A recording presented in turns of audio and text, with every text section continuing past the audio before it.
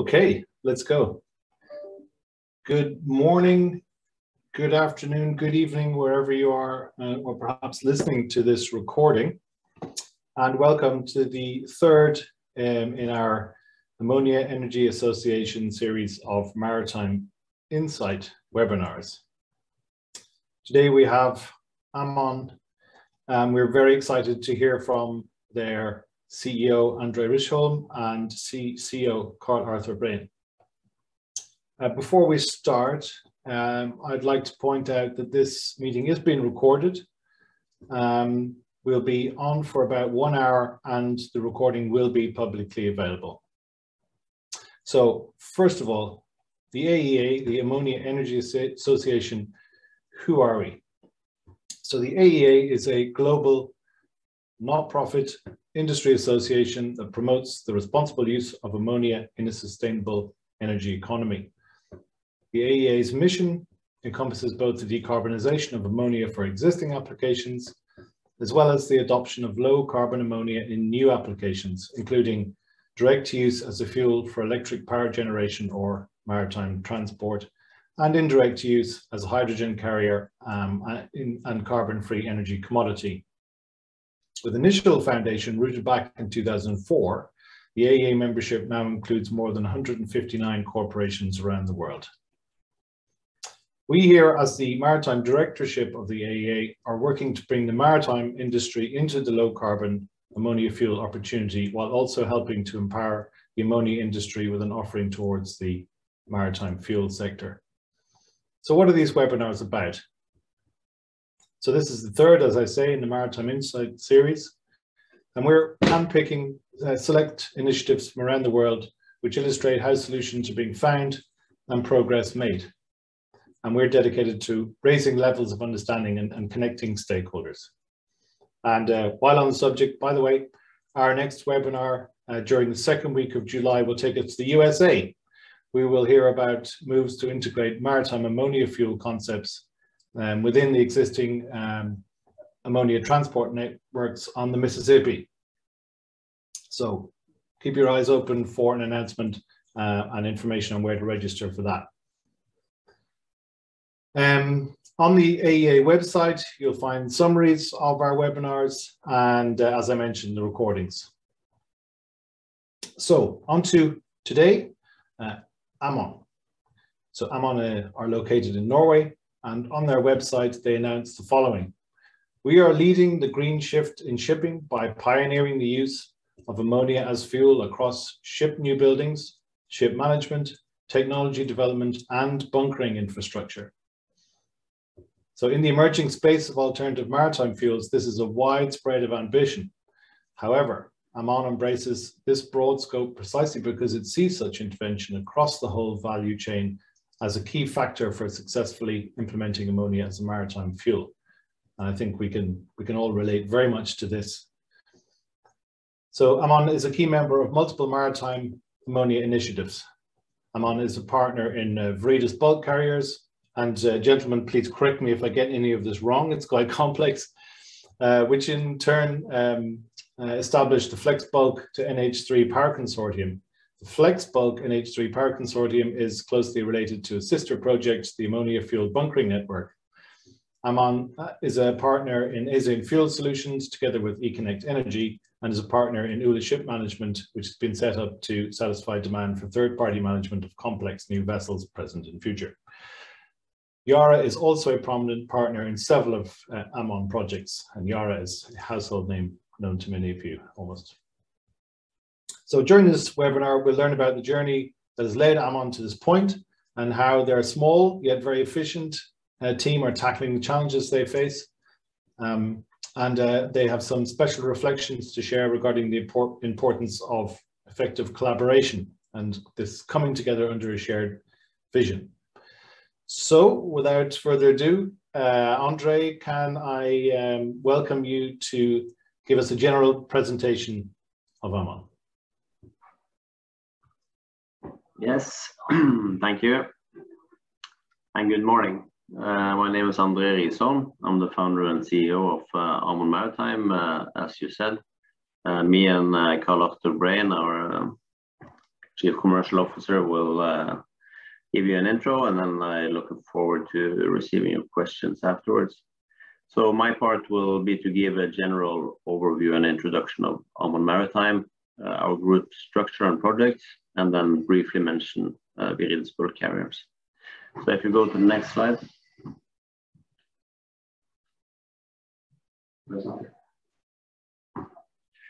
So you could say that our business is quite broad, but it's focused only on one thing, and that's pioneering ammonia as marine fuel. Now, since there are quite a few things lacking in that space, being a pioneering endeavor, of course, we need a kind of broad focus, but we look at our way of working as being very focused and very concrete. As a company, we don't have any existing fleet on the water needing protection, so there is no innovator's dilemma for building a carbon-free fleet and realizing our vision of building the world's first carbon-free shipping company. As part of that, we have our own in-house development of bunkering technology. That's Azane Fuel Solutions in joint venture with Econnect Energy that Karl Arthur will focus more on afterwards. That's the missing link that we saw in the established ammonia industry, where you could see large-scale production, large-scale bulk handling terminals for ammonia, established shipping network, but no port infrastructure and no terminals really made for bunkering, and that's why we started working directly on that as well, even though our basic vision was to build a carbon-free shipping company. We were quite successful in being granted government soft funding for our consortium projects, where we have one that's going in the direction of building a carbon-free shipping transportation network for short sea bulk industrial clients, which Viridis is leading that group, and then building the corresponding ammonia bunkering network, where Azane, the partners, Amon and Econnect are leading that group, with the partners such as Yara and location partners such as Fuelbus and GOT and Mandal. So really the vision here is for this to be the early days of carbonizing the international shipping industry. The first ships and bunkering terminals that we build, we look at them as the key to enable a full-scale shift to carbon-free fuel in international deep-sea shipping, showing by example that it's possible, and it's possible to do it with commercial viability before any carbon tax is available. We clearly support the view that in order to decarbonize the entire shipping industry, you need carbon taxes and so on, but we believe that the world is in a hurry, and we believe it's possible to do things before that, and that is where our strategy lies. Nesta. So our group structure follows this, let's say, holistic view, but focused niche segment strategy. So Amon Maritime is the parent company. That's where we have our own employees, and that's where our affiliated companies are built out of. Those are for niche specific shipping segments like Viridis bulk carriers, which is our short sea bulk in Northern Europe approach. That's a joint venture with well-established fully integrated shipping group Navigare Logistics, or Navigare Group. They have 15 vessels on the water today in this segment, as well as Mossvoll's Rederi, which is the maritime investment arm of our main investor in Amon, Glastad Holding. Then Azane Fuel Solutions is also a separate company. That's a 50-50 joint venture with Econnect Energy, which is a gas and fluid technology and engineering company here in Oslo. And we built this company together to offer turnkey bunkering terminals for ammonia. Then at last we have Ula Ship Management, which is our new Norwegian joint venture with Bang & Schulte Ship Management, BSM. 50-50 as well, building a fully integrated approach in Amon Maritime with in-house ship management, but also having the quality and scale of partnering up with a worldwide ship management company such as BSM. That means that we can approach ship management with a fully integrated approach with ship managers inside of our offices, while still enjoying the scale and quality benefits from being part of a larger group. The management team is myself and Karl Arthur, along with Steinar Kostøl, which is our CTO.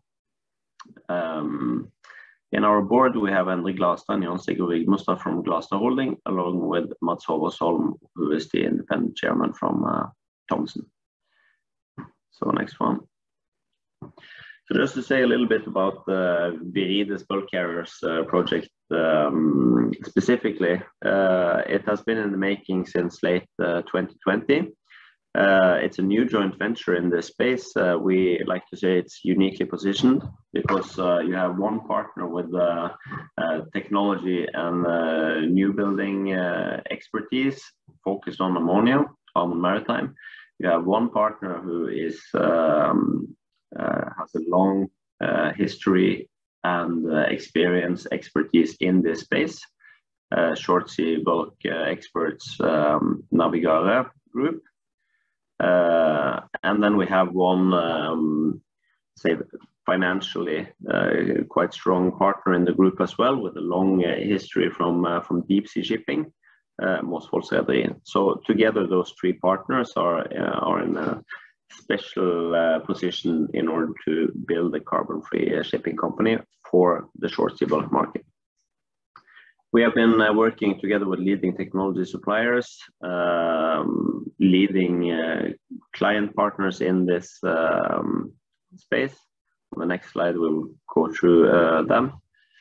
The project consortium was awarded the Pilot E, R&D and investment grant from Norwegian government in December 2021. And that really gives a solid foundation for developing the solutions and technology, and also clear visibility on investment grant afterwards. So I think we can go to the next slide.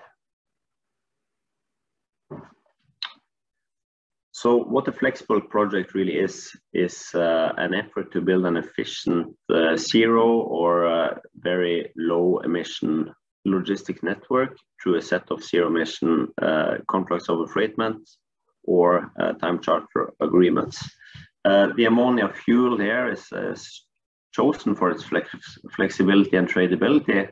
The ships will have endurance of 3,000 plus nautical miles, meaning any round-trip voyage in the map can be done on one bunkering. We are planning ship orders in the middle of 2023, with deliveries from 2025 and onwards. And really the key here, along with, of course, developing a new type of ship using a new fuel, is to build an efficient logistics network, handling cargoes from the 7 clients who are in the project, and really catching the synergies between them, limiting time and ballast to as little as possible, and integrating the whole logistics chain for the transportation with the logistics chain for the fuel in the ammonia fuel bunkering network project. All in all, our aim is that this project becomes a green game changer for short sea bulk logistics, and our initial 5 ships becomes a large fleet, first for us, and then many others going in the same direction.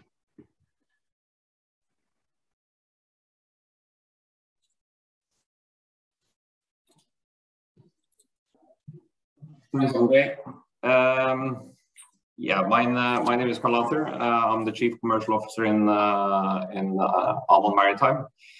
Work on the commercial side in most of our various segments that we're involved in. I'm going to give you a brief introduction to Azane Fuel Solutions. As it says on the screen, Azane Fuel Solutions is a pure play ammonia fuel technology company. So I'll go through what that is, and I'll also go through a little bit our green platform, or green initiative, as it says in English, and our ammonia fuel bunkering network. So, as André alluded to in his introduction, Azane Fuel Solution is a joint venture between us and Amon. You know, we can say that we represent demand. And then you have eConnect Energy, which is really focused on delivering solutions for gas fluids, and they've been working on that for the last 10 years, predominantly in the LNG business, but also looking at other types of gases.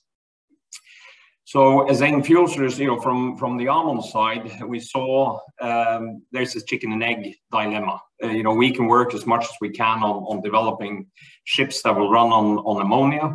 However, we have a risk that you know, we have to wait and see who takes charge on the bunkering infrastructure. You know, ammonia is a great place to start because we have more than 130 ports around the world that have ammonia infrastructure, either for large-scale import or export, and we have you know, an efficient logistic network with all the gas carriers, you know, carrying ammonia around the world today. The missing piece in the puzzle is the last infrastructure bit. So the core business for Azane Fuel Solution is to develop and sell turnkey bunkering terminals. They could either be onshore or they can be floating. In the offering from the company, we see, you know, a definite need of doing feasibility studies. You know, there's a lot of work goes around where do you place such a terminal within a port due to the toxicity of character of ammonia. You have the engineering part, you have the operation part, and also doing work with our clients regarding supply chain and logistics.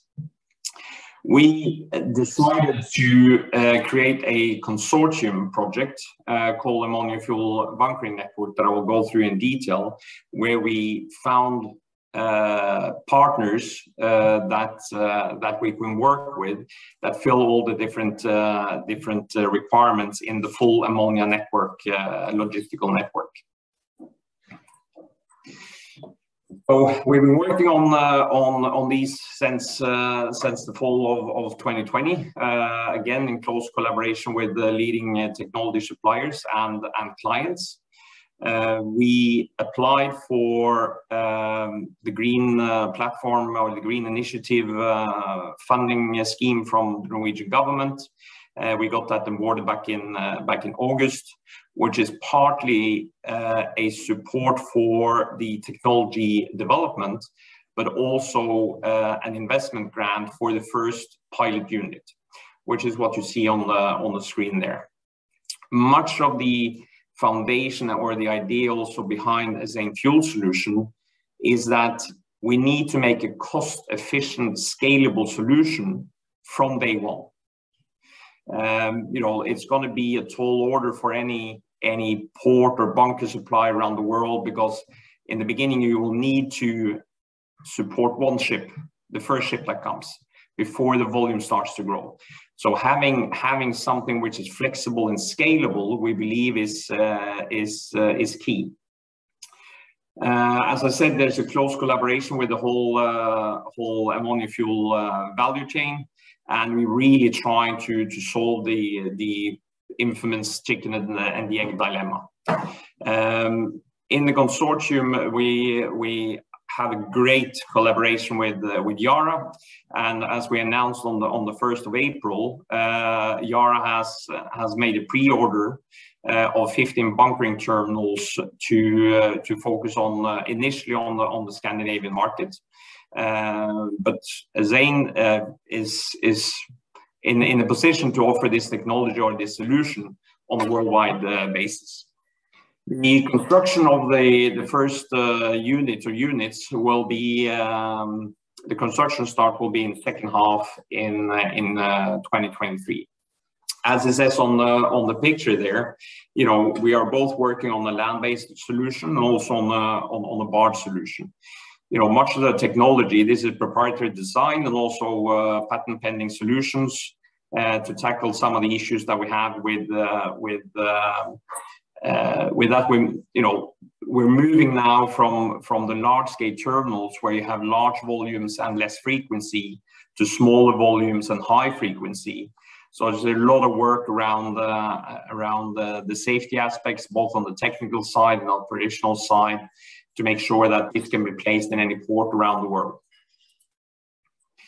As we said, we created the ammonia fuel bunkering network. It's E-Connected Amon that was taking the initiative to this. We have Yara as a very, very important partner. SINTEF, which is Northern Europe's largest independent research organization. DOT and Fuel Passes to ports. Very important to have them involved in the project. HyEx Safety is a gas disbursement analysis company. And then we have Viridis and also the other ship segments we're working on in Amon, and that represents the demand that will decide the throughput and the volumes on these terminals. As André said, very, very pleased with getting the public funding. We believe that the Norwegian government has really stepped up their game and is supporting these green initiatives in many different ways to making the decarbonization of shipping happen. This is how we have built up the network. You know, we have covering everything from safety and research and from upstream up to the end user.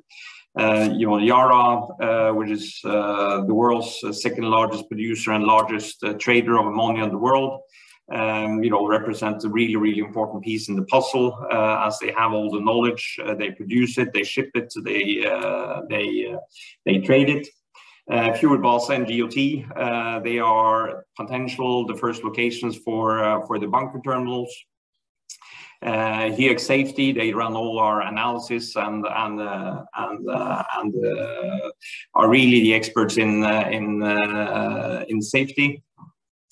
Azane Fuel Solutions, which we're talking about, Viridis and Amon ships cases, we think it is a big advantage, both from developing on the ship side and also from developing the bunkering side, to see this as one.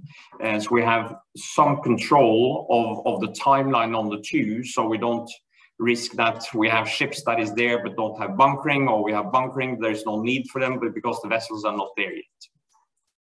SINTEF is also a very, very important partner on this.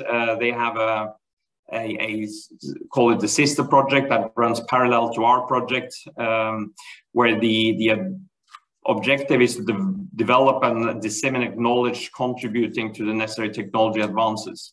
This is a project which is what we call public knowledge building, because we really recognize that we need to get the general public's acceptance when you're going to place this in ports and also trade ships in and out of ports. As I said earlier, you know, we are really enthusiastic about ammonia as fuel. You know, it's carbon free, which we think the future is going to be, and not carbon neutral. There we have a great start-off point with regards to all the current infrastructure and the logistics. There's already a large-scale production. You know, production will turn green, not because of shipping, but because the fertilizer industry need to decarbonize it by itself.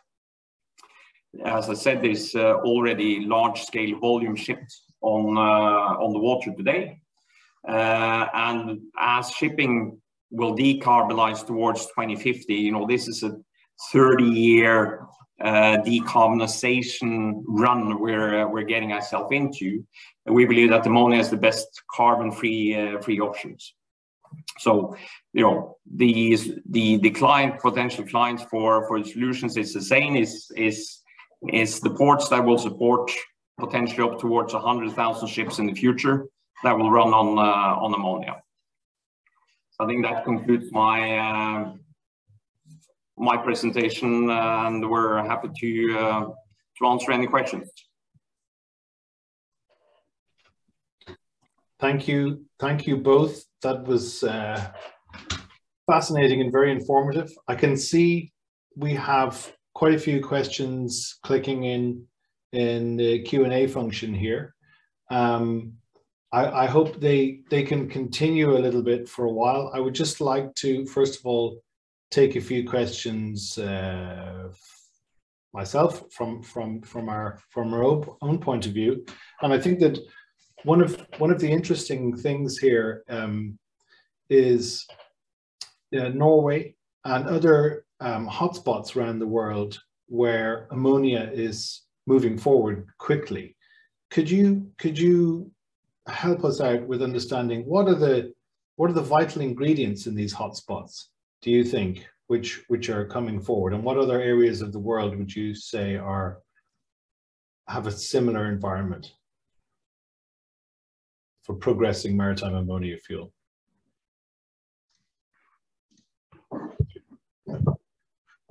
Well, I think in the case of Norway, first of all, it's a seafaring nation. Everything related to the maritime world is really where Norwegians have made their living for a very long time. Today, if you look at the three largest export industries, it's offshore oil and gas, offshore oil and gas service, aquaculture, fisheries. So it's all related to the sea, and then of course, as an industry, you would like to be on the forefront of something that you see coming. If you look from the policy side,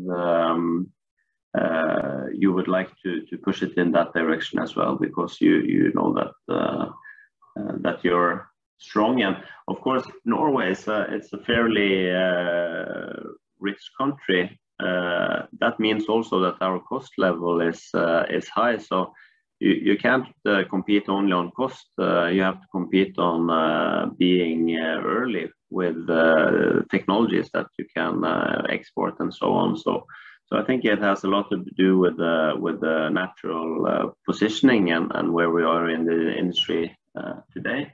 And then of course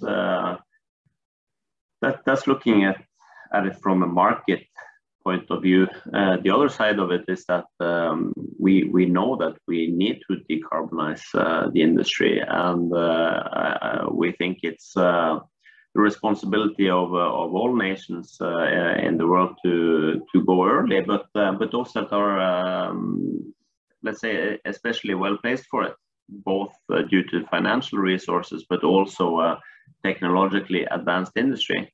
They have the tools to run, and we are very happy to see that Norway is doing that. And from our company's perspective, that's what we are doing as well.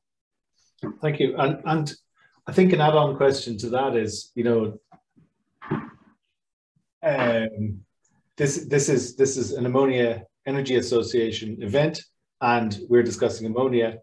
But very, very quickly, because this is a very long answer potentially, why ammonia and why not some other alternative fuel?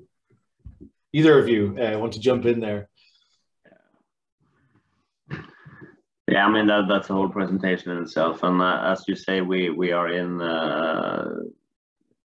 a group of people who have are either just showing up randomly or are kind of interested in ammonia as an energy carrier itself. But in short, our conviction on ammonia as fuel is first of all, it's carbon free, not carbon neutral. Mm-hmm. We believe that let's say history will not be kind to the whole concept of carbon neutrality when it comes to fuels. We believe that it will be totally apparent, if it's not already, that in order to really decarbonize shipping, you have to decarbonize the fuel. No CO2 from the funnel will be the way to decarbonize shipping. And then it's really a matter of a few available fuels. It's ammonia, compressed and liquid hydrogen, LOHC, and maybe some fancy metal hydrides and so on, but very few options really when you look at carbon free. And within those, it's ammonia is well established in the world. It has the highest volumetric energy density, which is really what is important for displacement vessels, such as all merchant vessels. That's the key thing. And it's fairly easy to store and handle. It's only minus 33 or fairly low pressure. One other thing is that it can be produced and transported in vast quantities with quite low marginal cost. So it's fully scalable. If you do it from electrolysis, then of course you need water, air, and renewable energy, and that's it. If with gas as a base, it's fairly similar. A bit more advanced of value chain with CCS, which is needed, of course. But it's fully scalable. It's not okay. We have to burn down another forest. So feedstock is pretty simple. Yeah. But that was a long answer, as you said. I did it to myself. Yeah, no, but I like what you say. History will not be kind to neutral fuels. That's you heard it first here. That's a very interesting kind of, in a nutshell, statement. And moving then, I mean, just going back to your maritime side, you were saying, you know, Norway's a maritime nation, etc. But you've also done something interesting, I think, in that you have quite a generic hull design for the Veritas the Veritas project. Could you just take us through, you know, why this generic hull design, and how do you expect that to work? Because often ships are almost one-offs or just a series of ships. Well, yeah, in general, first of all, the short sea bulk market in Europe is a fairly large market. It's over 3,000 vessels today. Very high average fleet age in that group. So we have a kind of mixed group of technology and hull designs and so on already. But in itself, that type of vessel is very well suited to be a highly flexible vessel platform, really. So if you make an efficient hull that can carry bulk cargoes, you can also easily vary the cargo gear on such a vessel and make it quite flexible to do various related tasks. So, for example, if you're transporting raw material to a plant that's producing fish meal for aquaculture, if you add a little system for being able to bring complete fish feed from the factory out until the fish farm as well and deliver it directly to the storage facility there or directly to the fish, then you're adding flexibility to the vessel and potentially also increasing the commercial utilization, because you're bringing one product into the production facility and taking one out and moving up the commercial value chain of the underlying industry. So so it's things like that we would like to be flexible with on that vessel as well, not only in terms of trading flexibility that we talk a lot about, being able to offer the same range as conventional vessels. We believe that will be very important, and that the future does not lie in coming up with new low emission, zero emission vessels, but with a significantly lower endurance. So that's when we're talking flexibility, it's both of them. Flexibility for a lot of cargoes, doing a lot of different services, but also having a good range. So you've identified with the technology risk, if you like, in a new fuel and new technology for the propulsion, you've identified kind of almost a way of offsetting that by identifying a kind of a generic hull that can be applied to various well-known segments in the industry. So it's a kind of a nice balancing act and a way through the potential problems. That's yeah, that's a very interesting perspective, because I think there's a lot of people very worried about the technology side and they haven't thought about these kind of solutions.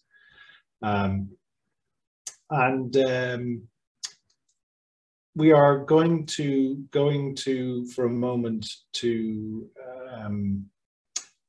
the project itself, and I think that there will be some, you know, this is a very dense network of partners in various parts, and you have a great deal of the value chain there. So kind of in the interest of time, I'm going to kind of roll the question into both of these, and maybe Karl Arthur, you'd like to respond on this one. How important were personal relationships in people who already knew in the industry, etc., or people you could reach out to easily and kind of make a network of interested parties? And is there anything missing, do you think, or is there anything really important and anything missing in this kind of massive bunch of people put together for this value chain? Well, I think it's, you know, personal relationship is always a good way to start when you're, you know, into this development journey, you can say. You started during COVID times, right? Yeah, well, I mean, you know, Amon was established in the fall of 2019. I met André the first time the day that Norway closed down due to COVID. Yeah. So much of the things that we have been able to create and the consortium we have created, it's all been through COVID. I think, you know, one thing that we've been very focused on when we have been building the consortium is to have, you know, companies with very clear roles into the consortiums, that there's no misalignment. Everybody knows what they are responsible for, and then we don't have anybody competing for the same position in a sense, right? So we have very clear, you know, split between the various responsibilities and who brings what into the consortiums. You know, is it one thing missing? You can say one thing that we haven't really, you know, we have engaged it, but not through the consortium, but we in Amon and also certainly some of our partners is the financial communities, right?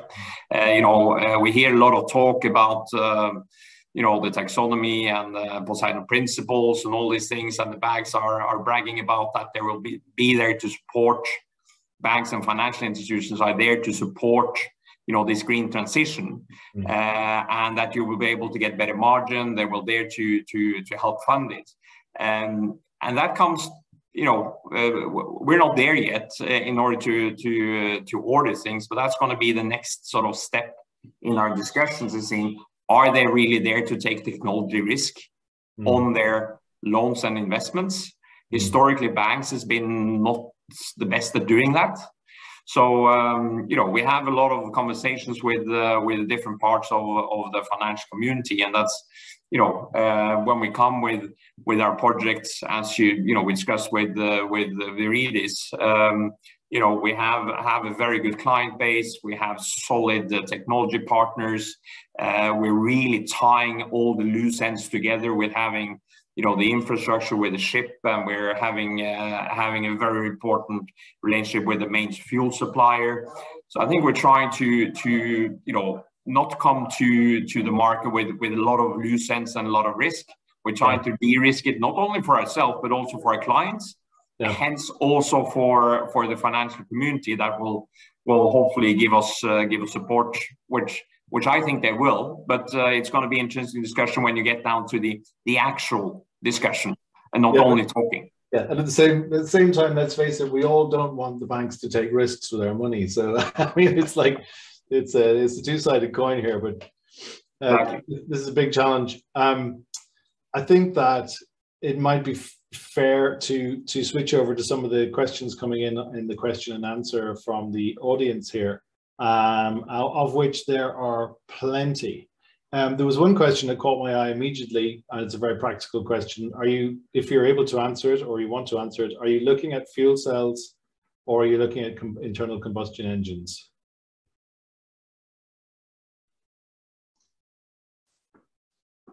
So the question was fuel cells or internal combustion engines.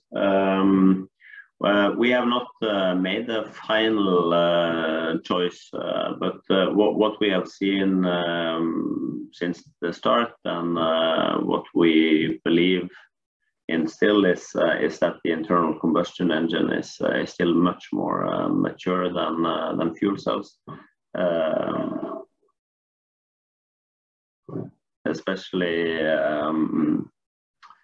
Especially when it comes to large fuel cells, because fuel cells have been used in smaller applications and so on. PEM fuel cells for cars are quite established, but then going from ammonia through a cracker in a PEM fuel cell, you need very, very high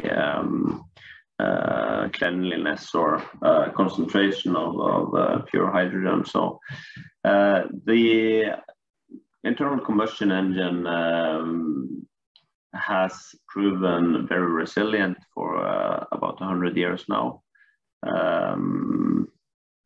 Fuel cells have been advertised as the solution for about 40 years. But we have not seen that adoption increasing by any large factor, and we don't see it that happening now either. To be honest, we have not made a final choice on exactly the engine maker or so on, but we are fairly certain it will be an engine and not a fuel cell. But if someone comes to us with a large scale fuel cell that actually works and actually has a sufficient lifetime and robustness, then of course we will change our mind. But we have not seen that so far. Mm-hmm. Okay, thank you. So I think that, yeah, this sounds like a reflection from a lot of the industry. There's still, there's work ongoing in both fuel cells and internal combustion engines. So it's so can totally understand we're still at that point, but leaning one way, for obvious reasons. There was a question came up earlier, and it's come up again, and I think that we may as well address it quickly if we can. There is now coming on some pressure on ammonia for fertilizers, and of course, this we hope is perhaps a temporary situation, but people are wondering. So with pressure coming on ammonia for fertilizers, with turbulence in the world, do you see any threat to the future of ammonia as a fuel, especially green or low carbon ammonia as a fuel? No, in short, no. Of course, the war is terrible, and a lot of the raw material or the feedstock for fertilizers and the fertilizers themselves come from Eastern Europe and Russia and Ukraine in particular. But there are about 180 million tons of ammonia being produced a year, about 250 million tons of installed capacity. And where we are now is in the very, very early stages of really just starting this up. There are no vessels on the water today that uses ammonia as marine fuel. And the vessel sizes that we are working on, for example, that's about 5,000 tons of ammonia a year. So, I mean, we can build 10 of those, and it's still only going to be at 50,000 in the market that produces 180 million and can produce 250. So we don't see any conflict there at all. We don't see that shipping marine fuel needs are going to starve the world. Like we have heard some arguments that that's not going to happen because the production, yearly production is way too large to be getting an impact like that. And then once, of course, shipping starts building a big demand, that's going to be very, very visible. And then you can increase the capacity to take that because a ship is built one at a time, really, and you will see the market growing, and that will be very, very clear. And ship usually has about 2 years construction time, and the order books are available. So we don't see that risk. So you see a mutual growth of scaling of this, and it doesn't necessarily, it's not all going to happen next year and be a huge competitive situation. It's going to be the growth indeed with the rest of industry, which is, there's probably more of an issue with competition for the green electron, right? I mean, that's maybe more of a pertinent question rather than particularly fertilizer. Going back, and we can't avoid safety and environmental issues, and there are questions coming in. This is a very specific question, and I think it's very relevant. So, to read it out, what would be countermeasure against ammonia leakage during bunkering? For example, water spray, if water spray, how to treat ammonia contaminated water, i.e. release it without anything or special care should be taken. This, I know, is something which is under development or anything, but do you have any initial reaction to that? You know, washings from ammonia contaminated water, if you look at it that way around, it absorbs very quickly. But if the washings from that in a traditional situation with liquefied gases and things, we're not too bothered, but potentially ammonia solutions are potentially a bad maritime pollutant. Have you got too far down that road yet? But maybe you have. No, definitely. I mean, leakage safety, both for ammonia as a liquid or even drain water containing a high concentration of ammonia, or releases of ammonia as a gas. Those are very important to avoid, and it's part of our design to avoid all of them. So we are designing around having no release of ammonia to the environment around during normal operations. Mm-hmm. So no process leaks, no draining, and so on. Then you're looking at potential ammonia releases from an incident. And then, of course, we are rating the different incidents, and we are making technical barriers for the ones that we should make technical barriers for, basically, where the frequency and the consequences at such a level that needs to be done. I will not go exactly into detail about how we do that. But the short story is that for sure you should not release any ammonia to the environment around, just like you shouldn't release any diesel. And we should be even more careful to not do that than what they are in the let's say, conventional bunker industry today. Yeah, fair enough. So, I mean, it's, you know, I guess it's absolutely on the radar as an issue, and it's being dealt with operationally and technically. So there was a question here. this has come up again. So it's a question about capacities, bunker capacities in the ports. So I think you mentioned this, you are interested in 15 bunkering stations dotted around. How would you answer that? I mean, I guess the question is how big, how much volume would you think you'll be storing at each port? Depends on the size of the port and how many vessels are going to be bunkering ammonia there. So if you look at it from a different perspective, you could just say, okay, volumetric energy density of ammonia is 1/3 of diesel. And if you assume that all vessels are going to change to ammonia in the future, you just look at the demand in each port, assume it's going to be constant, and then you have your answer. Then, of course, that's not exactly how the world works, but just as a reference there, marine bunkering market is about 650 million tons of various diesel blends a year. And you can multiply that with about 2.3, and then you have ammonia in terms of weight.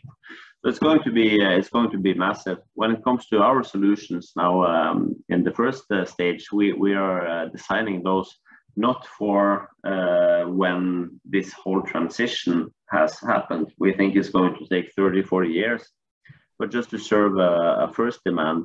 So what we have are 1,000 to 4,000 cubic meter floating bunkering terminals. Very flexible in that you can take in this fairly small bunkering terminal to a port, serve the needs of that port up until a certain level, and then move it somewhere else or include another similar unit to take the increasing demand and avoid over investing in the early part. So I guess that's both the macro and micro answer. And we think it's smart to start small, but start small in a flexible way. Right. Yeah, I hope that answers the question for those listening. It's come up a few times now. It makes a lot of sense. And I've had another technical question. We're getting close to time here, so we'll try and get through these quickly. Type C or Type A tanks? So I think the question is about pressurized or refrigerated tanks. I think you're looking at, just from the graphic you've shown, I think you're looking at fully refrigerated tanks for storing. Is that right? Yes, but he is right to answer that question as well, because it is a sea tank, but it's a refrigerated sea tank. So okay. So we are storing ammonia in cool liquid state, which is the safest way to store it. But we have flexibility to receive it in other phases and states as well. And we see that flexibility as being quite important, especially in the early days when the entire value chain as a fuel is not fully established. Right. So just going back to am I right in saying that you'll be storing it cold, but you'll be able to accept it warm and cool it down? Yes. Is that right? No, okay. Good. Thanks. I've had a question about adoption of ammonia in the fishing fleet of Norway, and also a question about, do you have any plans for Indonesia in the future? So this is great. People are already starting to push you out of Norway. You're expanding here. Yeah. What have you any plans for global domination here? Oh, we are early movers, and we are going to build what we believe will be some of the first units in the world, and then we are very interested in going into the world and doing similar projects. So for example, building a ammonia bunkering terminal for an Indonesian port or with an Indonesian partner, that would be very interesting to us. So get in touch if you have an interesting project there. When it comes to Norwegian and Icelandic fishing vessels, I think there are some aspects of the fishing vessels that make them very good early adopters, and some that make them poor early adopters. And let's say the good aspects is that For a fishing vessel, you don't really have a charter. The business of the fishing vessel is to sell fish, really, or the fishing company that owns the fishing vessel. So then you don't have to, let's say, make the decision together with your charter that you're going to pay a little bit extra for fuel. You make that decision yourself, and then you sell the fish with a carbon-free footprint stamp on it, and maybe you yourself can take a premium from that. So that makes it very, very a very good segment to decarbonize early. What is kind of making it difficult, especially for factory ships and so on, is you don't have much available space for this increased fuel, and oftentimes you spend a long time at sea. So I'm not an expert on this, but I believe 6 to 8 weeks between bunkering is quite normal in that segment. So that makes it more challenging.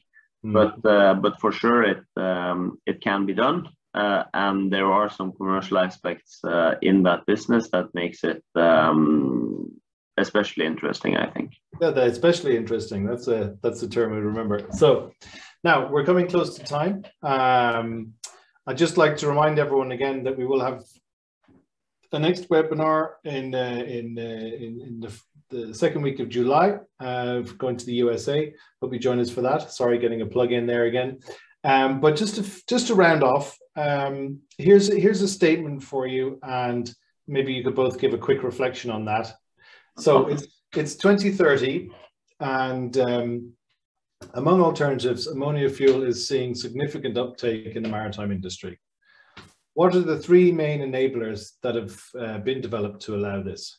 Karl Arthur. I think, first of all, we need a large expansion of renewable power, which we're already seeing, because the future for ammonia as a fuel is not gray, but green or blue. Yeah, I should have said low carbon. Yeah. So expansion of production capacity on a large scale, because we need the cost of it down before, with or without CO2 tax. I think we're going to see massive, we're already seeing, the standard vessel to trade ammonia is today is a 40,000 cube. We're already seeing vessels, the VLGCs, coming out with ammonia capacity. That will be important. In this transition, even though we're going green, we're not going to stop trading energy. Energy today is traded in coal, oil, and gas. In the future, we're going to trade energy in different manner, in terms of we need to move large-scale hydrogen around the world, and that means trading that as ammonia. That's the best cost-efficient way to do it on a large scale. Yeah. And we need to see a good development on the various types of engines that we need, both the 2-stroke and the 4-stroke. And as André said, down the line we might see a fuel cell coming up at the right size, with long enough lifetime, and at a cost-efficient price. Yeah. Okay. Thank you. Thanks, Karl. And André, do you have anything to add to that? Just trying to squeeze us into our hour here, if we can. Well, carbon tax. Carbon tax, okay. No, if we're going to see this large-scale shift, I'm 100% certain that there needs to be some kind of system in place in order to help industry really use the capitalist system to make the best choices for this. The thing is that climate change has real financial costs. They are just not showing up on any P&L or a balance sheet yet, because we haven't made the toolbox in the financial system for it yet. But those are very, very real costs, and if they were being accounted for, then clean ammonia fuel would already be competitive. So it's not about not being competitive. It's about really the true costs not being accounted for. So once those costs are accounted for, then gravity will work. It's possible to do good things before that, and that's what we are trying. We are looking at this green transition of shipping as a 30 to 40 year endeavor, and our approach is in the early days to find segments and specific niches that have very early adopter capability due to some specific commercial factors. But then in time, you need to financially account for the costs of climate change.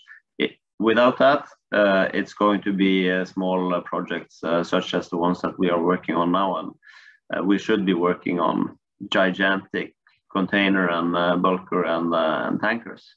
That's what's really going to move the needle. Yeah, I think that's a conversation that you don't hear very much about, the accounting side of it. I do know there are some people heavily involved in trying to change the world in those terms. We're drifting off, particularly ammonia a little bit, but it's very relevant, and it's really nice to hear that. I think we're at time. We should probably wrap up. Can people get in contact with you easily? I think they can. I think we have your information will be up on our side as well as yours. I'm sorry to anyone who has had a question that isn't answered. You can always get back in touch with us easily enough. The recording will be available, as will be the presentations, and we can wrap up there. Thank you very much to everyone attending, and thank you very much to Amon. It's been fantastically interesting. Thank you. Thank you very much.